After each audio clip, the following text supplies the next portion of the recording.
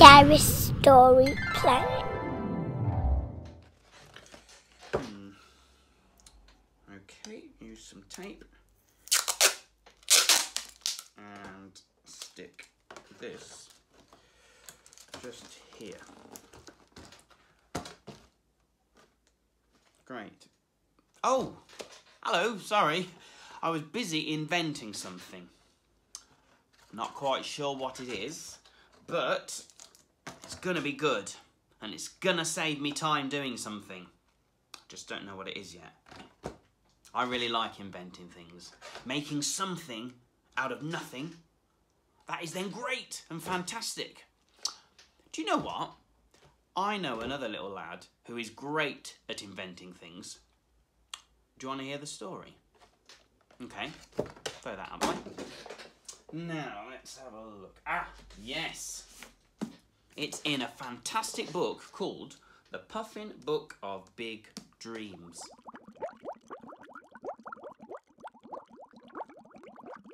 There we go.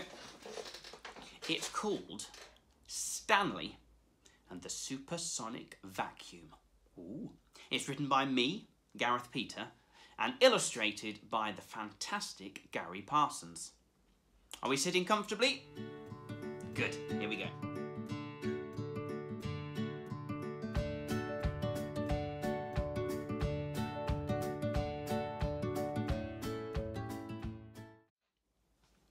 Tidy Town was the tidiest place on earth. But Stanley was not a tidy boy. Everyone in Tidy Town liked things spick and span, neat and clean, ordered and arranged. But Stanley was an inventor. He was too busy designing cog-tastic devices to pick up after himself. He loved mess because it inspired him. After all, you never know when the next great idea will come. Tidy Town was not happy about Stanley's mess, so Mayor Sweep called a top secret meeting. "My classroom's a mess," barked Mrs. Scrub, the teacher. "My library's like a bomb site," moaned Mr. White, the librarian. "And it's all because of one boy." "Stanley," they both roared. "We must do everything we can," called the mayor. "The town must stay tidy at all costs. Stanley will have to go to cleaning camp." But Stanley had been secretly listening, probably with another invention. "I won't go. I'm going to invent my way out of this," he thought to himself. That night, he lay awake, scribbling in his notebook, hoping an idea would catapult itself into his mind. But nothing did. The next morning, he was awoken by his dad. "Stanley," he called, "clean and vacuum your room. You can't leave until it's done." "Blinking bolts! I've got it!" cried Stanley. "I'll make the most awesome vacuum ever. A supersized, supersonic sucker. No cleaning camp for me." In secret, he assembled old toasters, frying pans, broken toenail clippers, even a cheese grater.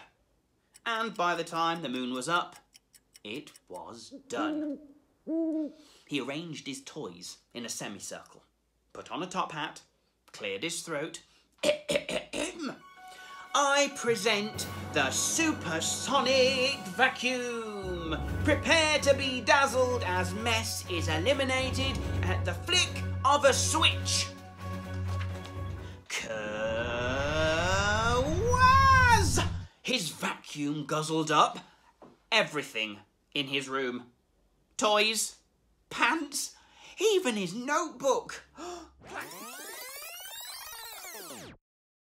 "Clanking cogs!" shouted Stanley. "It's too powerful. But at least there's no mess. Maybe I should try again." So He heaved his machine outside, changed the setting and... Kermunch! The machine gobbled up Dad's rose bush. Then, next door's car, a lamppost, a passing cat and the entire contents of Mrs. Scrubb's garage. Wiggling widgets, he cried. It's still not quite right. I'll have one more go. So he hurried to town, made further adjustments and tried once again.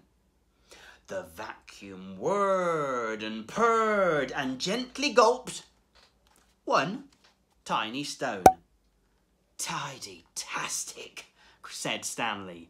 But then, kerslurp! It sucked up the town monument. Then several trees, 3 cars, a fire engine, a boat from the harbour, the pizza parlour, the library books, and what appeared to be a large wall surrounding the town. A wall that had been hiding a secret. Stinking socks! Shrieked Stanley, as a tidal wave of junk came flooding into the streets. Years of unwanted toys, apple cores, socks, toilet seats had been hidden behind that wall. This was the real reason Tidy Town had remained so impressively tidy. "Our secret rubbish stash," sobbed the mayor, as a sparking lamppost crashed into the library, causing it to burst into flames.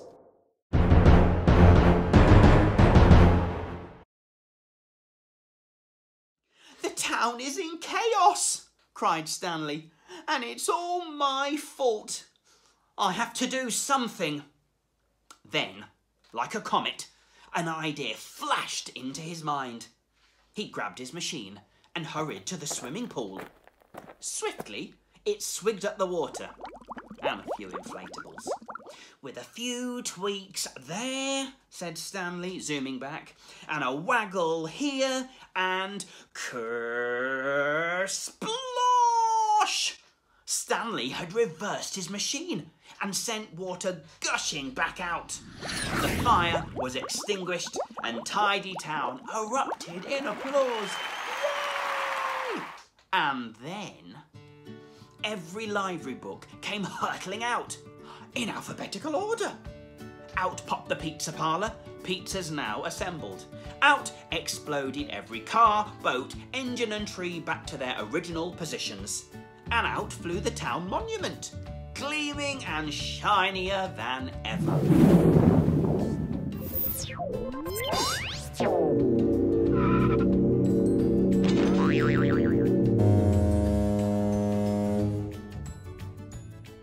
Stanley raced home and kerflopped everything else out. And purely by accident, he'd found the most perfect tidy-tastic setting, as everything landed neat and ordered. And for the first time, his room was actually tidy. "Galloping gadgets," he said.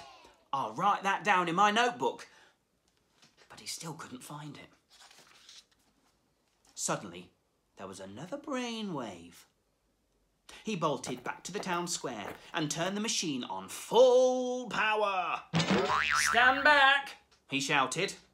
The vacuum then crunched, munched and gobbled every last piece of rubbish. Crunch, munch, gobble, slurp.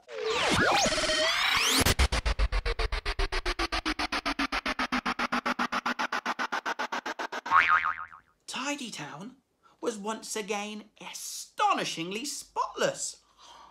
"Amazing," said Mayor Sweep.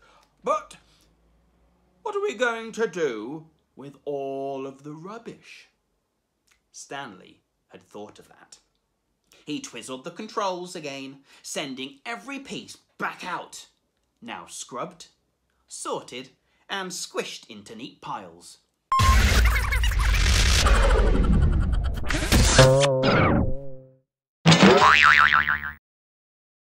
Ready to be recycled.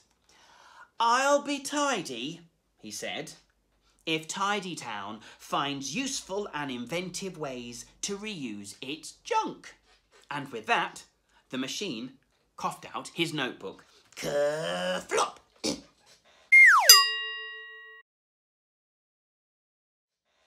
Stanley laughed. I guess keeping things tidy is important. Tidy Town continued to be spotless. But from then on, rather than hiding their junk, everyone did their best to recycle and reuse.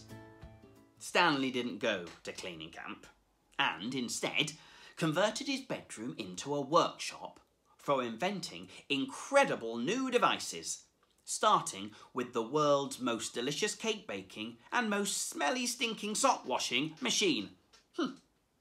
His workshop was tidy enough that things didn't get lost, but not too tidy, because a little bit of mess can inspire the most unexpected ideas.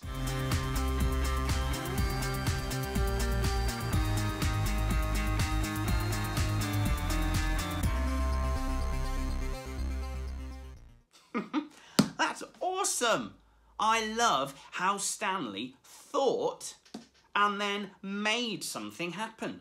His fantastic invention helped himself keep his room tidy and helped the whole town keep the city tidy because they'd been hiding a secret. I sometimes push things to the side when I don't want to tidy them up, but I know in the back of my mind they're always there. So I agree, it's good to be really tidy, but a little bit of mess, as Stanley said, can inspire the most unexpected, magical and wonderful things. So okay, I've got an idea. If you could invent a machine, any kind of machine, to do something amazing, what would it be? I think I would invent a machine that could clean my teeth and iron my clothes and make me a nice cup of coffee all at the same time with the flick of a switch. So in the morning, flick, and everything gets done. And then I'm ready to go out of the house. So I want you to have a little think and post some comments below about your fantastic, amazing inventions. Thanks for listening, and don't forget, dream big.